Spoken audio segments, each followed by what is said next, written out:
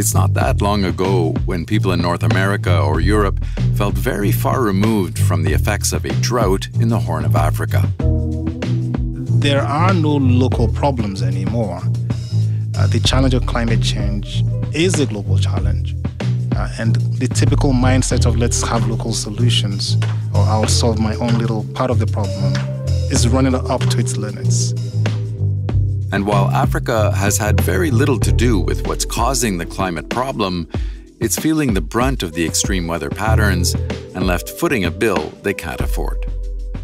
And this is a call for us to see the problem as global, identify the needs as global, identify where the resource needs are most urgent and where the resources are most able, and then work to create opportunity out of the challenge in a way that's timely. My name is Michael Olabisi. I'm an assistant professor here at Michigan State University in the Department of Community Sustainability. So I work at the intersection of economic development and sustainability. And as you can imagine, those two increasingly intertwined over time. Michael Olabisi is also the author of Paying Africa's Climate Bill, published in the March issue of Finance and Development magazine. So in this piece that we're going to talk about today, you talk about novel solutions to the funding gap when it comes to climate. But it seems the not-so-novel approach has dominated the strategies of the past several decades, with not much to show for it. Are we in a rut, do you think? Yeah, thank you. That's a good way to describe it, that we're in this rut where we have a habit of doing some things and we're faced with a new situation and we have not yet figured out how to reinvent the tools we have or come up with new tools for addressing a relatively different challenge. The novel solutions I highlight, you could say, stem from two perspectives. On the one hand is the cold cash practical perspective, which says ask the experts, ask those who know best how much it will cost to have a meaningful response to climate change, both at the local, regional, and global levels, and add those numbers up and then look around to see who has the resources to match that need. And the way the numbers look is an order of 3 trillion over the course of a decade for Africa, more than $1 trillion a year on the global scale that's needed to have like a meaningful above bare minimum response to climate change. And the development banks, the international financial institutions that typically address international challenges, which is what climate change has been coded as at this point, do not have those resources. I mean, I'm sure they wish they do, and I'm aware that many of them are gearing up and working very hard to raise those resources. But at this point, they just do not have them. And I don't think the world can wait another decade or 2 decades for the World Bank or the IMF to reinvent themselves and raise the resources needed to address climate change. So I guess this is a slow build up to the fact that we should just ask who spends about $1 trillion plus a year that we can approach and say, look, here's a new way to spend your money. And that's the private sector. Yeah, exactly. I mean, why is it, do you think, that the private sector hasn't really been proactive or jumped in where there seems to be, some opportunity there for them? Yeah, you're correct that that question naturally falls out too. Like if the private sector does have the resources, why is it not seizing the opportunity? It's a host of answers, but some of the most prominent elements of it is that the incentives are not clearly lined up. And in some ways, there's also the question of policy uncertainty, combined with some other typical political economy challenges that make it hard for corporations to invest and commit. To just take a step back, the typical corporation needs two things. They need an opportunity to invest and create value, economic value. And they also need the certainty that when they invest, things won't shift around too much until they make their return. Easy example will be a country like China, the world's largest auto market today, and at this point also the largest market for electric vehicles. Mm-hmm. And I'm not standing here championing electric vehicles as the only solution, but it's a good example. More than a decade ago, the Chinese policymakers made a commitment, and we will make a positive shift towards EVs. It was a very firm policy commitment. There was incentives thrown behind it. And all the people who were in the business of making and selling cars knew that this commitment will not waver, and they could see the opportunity of, we have to find a way to make profit selling EVs in what was going to be the world's most populous country and largest EV market. And a decade later, the results speak for themselves, and we're looking at, I think this will be the first year where half of the cars sold in China will be EVs. Wow. The US is still trailing behind. We're still talking 10%, 12% maybe, hopefully, end of this year. So in a way, when policy incentives are set and firm for the firms to operate in, and the firms understand that this is their way to make a profit, they commit to it, they invest, and we see results. Okay, so there's no escaping this, the climate crisis. I mean, the impact is being felt in different ways in different parts of the world, and they all have funding challenges to address it. But would you say the stakes are higher in Africa, do you think? Absolutely. And in many ways, this is the point of the article that I wrote. The stakes are higher for two simple reasons. On the one hand, you have the issue of exposure. By exposure, I mean, especially when you think of things like agriculture, when you are in a region of the world that's already hotter than average, and the trend looks to warmer climate, issues like heat stress affecting yield are a lot more significant for the typical African country than, say, Canada. Mm-hmm. And when you're in an area where about half the population is involved in agriculture, a large share is quite literally subsistence. Whether you eat depends on what your land produces, and you don't have things like irrigation as adaptation. The exposure to the risk of climate is very high. That exposure or vulnerability is then coupled with a second challenge of the lack of resilience. So it's not as if the average African country is high income and can muster the resources to adapt or deal with the challenges that climate change will bring. In the article I mentioned, you have large coastal cities like Lagos and Dakar, maybe even Conakry to some extent. I mean, that's about 1 million people, who, if we know the sea levels will rise on the order of like a meter or 3 feet in the course of the century, cities like Miami can afford to put funds out and build a seawall or install pumps, other things to mitigate the effect of rising waters. Charleston might struggle in South Carolina, but they still have the resources to do it. They can muster that. Lagos, a city of approaching 16 million people in that range, does not. Right. So the absence of resilience, the absence of resources to adapt or deal with the change is a lot more pressing on the continent. And the combination of this two, the high exposure to things like higher temperatures, more droughts, rising seas or rising waters is real, and the absence of tools to respond to the change or be resilient in the face of change compounds the challenge. And I think it's important that both locally and globally policymakers understand the dual nature of this challenge facing African countries. Yeah, and locally and globally, like you say, you're right, because, whatever happens in Africa doesn't stay in Africa in terms of climate.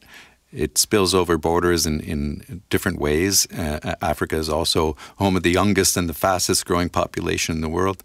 So do you see the international community actually acknowledging how important it is that we help in whatever way we can Africa to deal with this climate crisis? Thank you. And I love that you highlighted that. The next things I'm going to say both address your previous point about opportunity that the private sector can see, but also the need for policymakers to pay attention.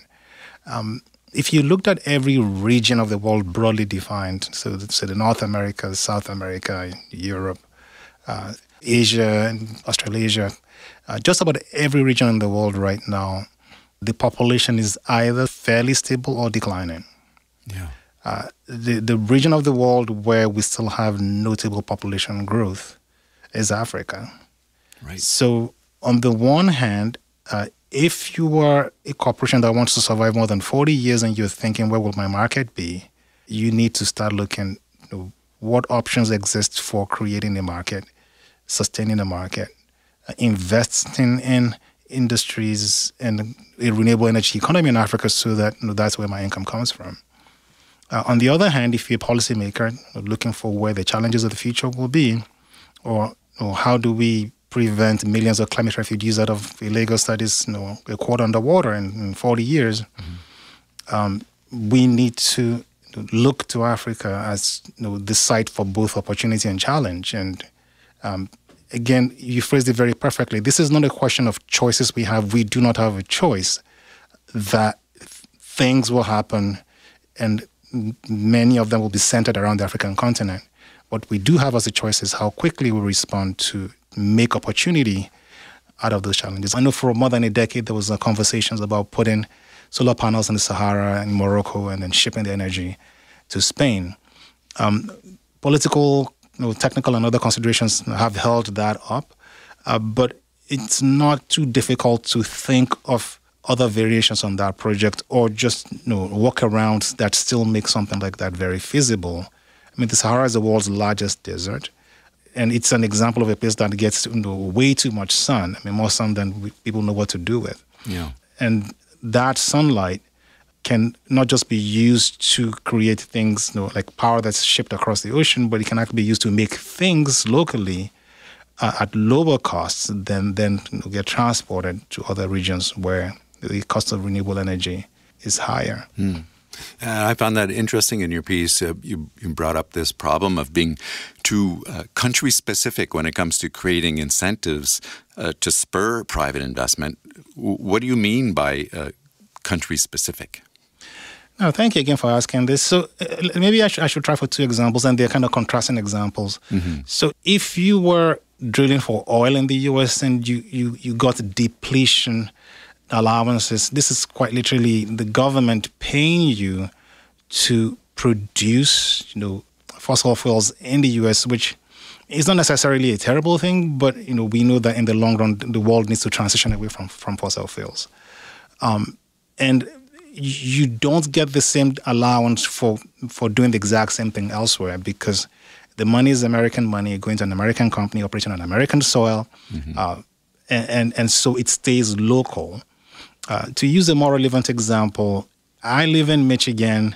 If I chose to put a solar panel on my roof right now, the federal government, maybe even the state government, my local utility will pay me some of that money back, as much as 30 to 32% of that money. So again, this is American tax money going to the American household, doing something for the environment in their house in Michigan. But the reality of a global challenge is that that 30% of the solar panel that I'm planning to put on my house in East Lansing here will yield to 30 to 40% more energy if it was put on a field in Ghana or Cote d'Ivoire. So the novel solutions I'm calling for is policymakers need to start considering an accord, and we have some of the frameworks for this, things like the Paris Accord, where we ask ourselves, this year the world will make another $100 billion or however many billion dollars of renewable energy investments, both public and private sector. Where can we get the most positive climate effect for the dollars that we're putting in? There's something. It may make sense from a Michigan perspective to support someone like Michael putting his solar panel on his roof, but from the global perspective, it doesn't make as much sense because we are shortchanging ourselves to the tune of as much as 40% of the effect that we can get. So it's about looking for those places where you get the most bang for your buck. And you mentioned Ghana and Burkina Faso and all these places that offer tremendous potential in terms of private investment. But what about the risks of doing business in Africa? A lot of people working in the private sector avoid Africa, have avoided Africa because they're worried about instability, economic as well as political, especially in these countries that we're talking about with the greatest need for climate financing. How do you convince investors that the benefits outweigh the risks? There's two answers to that question. The more obvious one is that they don't need any convincing. The proof is there. We have windmills that operate in Kenya right now that, despite the high cost of capital, are still profitable. You have several smaller level solar installations that have been working just fine in spite of the challenges. And from that perspective, you could just argue and say everywhere you go, there will be some kind of risk. It's the job of businesses to manage risk, and that's what businesses do. Mm-hmm. But a more honest response is actually that people like me, and I should make it clear, I grew up as an African before I came to the US a very, very, very long time ago and became an American. Mm-hmm. My experience as growing up made it clear to me that there is no such thing as a risky African space. Just as there is no bad city. Every city has one bad neighborhood or two bad neighborhoods. And you don't avoid the entire city for that reason. Right. And you don't avoid Africa or price and everything that's African high because you don't know that within the same Africa there's a Tanzania that has been basically politically stable since forever. Mm-hmm. Senegal that's never had a coup, like that's in West Africa other than its peers. In Nigeria, that's had more than 20 years of democracy, again, still with its challenges and not without risk, to be clear. I guess the honest answer I'm trying to give you is that for anyone that looks carefully, there is opportunity that comes with limited risk. And then it's up to the private sector to choose the level of risk that you're comfortable with. If Ghana is the place that you're more comfortable with, then that's a level of risk you're willing to take, fine, enjoy. If you have advantages that let you, manage the risks that are maybe relatively high in, say, Mali or Burkina Faso, go for it. And my conviction is that even if you price the risks in, there's still untapped value that's left untouched or left on the table as things are in Africa right now. Well, let's hope that the private sector does wake up to the fact that there are plenty of opportunities, climate-related opportunities in Africa that would move the agenda forward in terms of dealing with the climate crisis. Michael Olabisi is an assistant professor at Michigan State University. Thank you so much. Thank you, Bruce. I enjoyed talking with you.